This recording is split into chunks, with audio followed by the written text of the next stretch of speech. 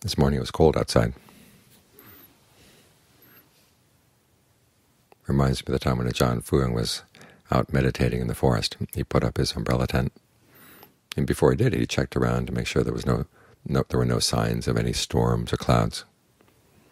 He didn't see anything, because one of the vows you make as a meditating monk is that once you put up your umbrella tent for the night, you stay right where you put it up. You don't move it around. And so he was woken up at midnight by a storm. It came up out of nowhere. Wind was blowing, rain was blowing, it was cold.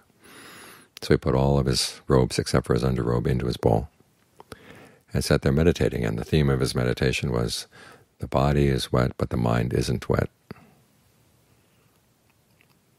And he got so they actually saw that the body was one thing, the mind was something else, and you could make a separation. And so he sat there, his mind was not wet.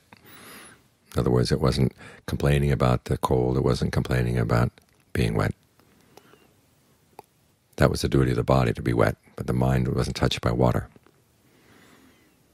It wasn't touched by the cold air. And it's a good lesson for all of us when the weather is too hot, when the weather is too cold. Remember, it's just a matter of the body.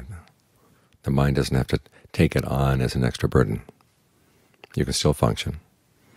If it's cold, you try to find the warmest spot in the body and focus your attention there. If it's hot, you try to find the coolest spot and focus your attention there. This way you don't have to take on what's happening out in the world. You don't have to make it a burden on the mind. And this, of course, applies to all kinds of things.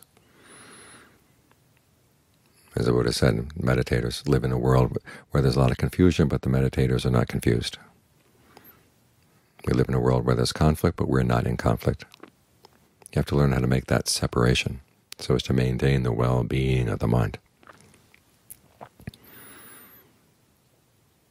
So when something happens outside, keep reminding yourself that's just outside.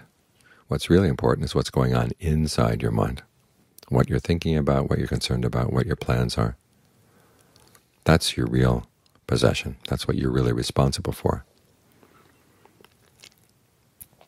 When you look after your real responsibility, okay, other things will take care of themselves. Always keep that point in mind.